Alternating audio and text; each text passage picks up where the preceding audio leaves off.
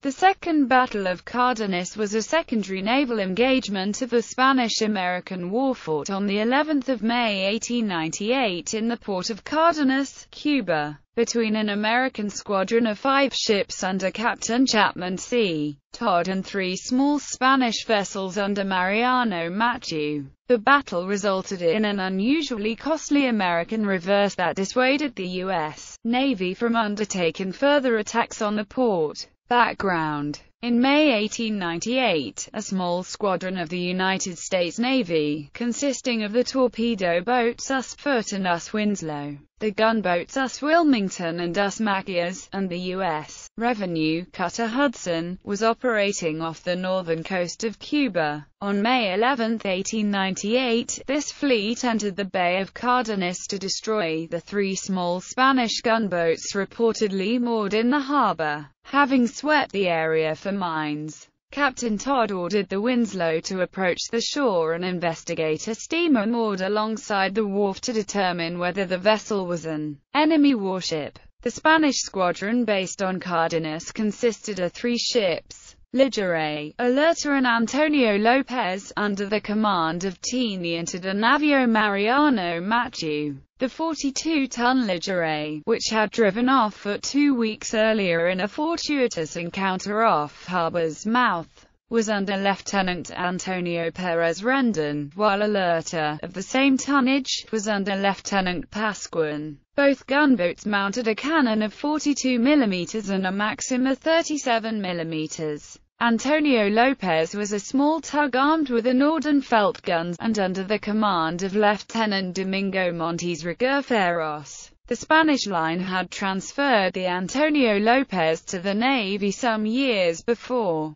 battle. By 1335, Winslow reached a point approximately 1,500 yards from her quarry when a white puff of smoke from Antonio Lopez's bowgun signaled the beginning of an artillery duel which lasted 1 hour and 20 minutes. Winslow responded with her 1-pounders. The Spanish concentrated their efforts on Winslow, and she soon received several direct hits. The first shot to score on the torpedo boat destroyed both her steam and manual steering gear. Her crew tried to rig an auxiliary steering system, but she swung broadside to the enemy and a shot pierced her hull near the engine room and knocked the port main engine out of commission. She maneuvered with her remaining engine to evade enemy fire and maintained a steady return fire with her 1-pounders. Wilmington and Hudson brought their guns to bear on the Spanish ship and shore, and the combined fire of the 3 American warships put the Spanish tugboat out of action while several waterfront buildings caught fire. All but disabled, Winslow requested Hudson to tow her out of action.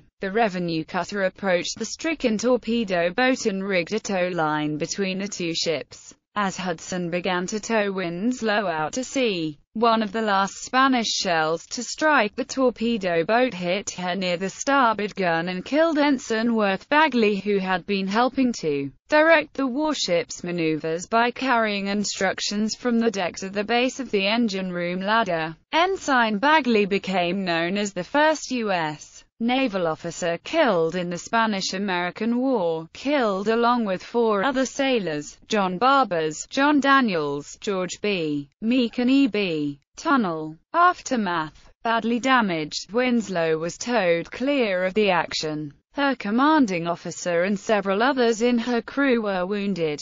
Lieutenant John Bernadou saw that the dead and wounded were transferred to Hudson, and he then left the ship after turning command over to Chief Gunner's Mate George P. Brady, who, along with Chief Gunner's Mate Hans Johnson and Chief Machinist T.C. Cooney, later received the Medal of Honor. Because at the time members of the Revenue Cutter Service were not eligible for the Navy Medal of Honor, Congress approved a special medal struck for them. Frank Newcomb, the commanding officer of Hudson, received the medal in gold, his officers received it in silver, and the enlisted crewmen in bronze. On the Spanish side, Teniente de Navío Montes, commander of the Antonio Lopez, received the Laureate Cross of St. Ferdinand. The Spanish gunboat squadron, made of 7 steam launchers, remained unscathed until the end of the war, when all the units were sold by the Spanish government.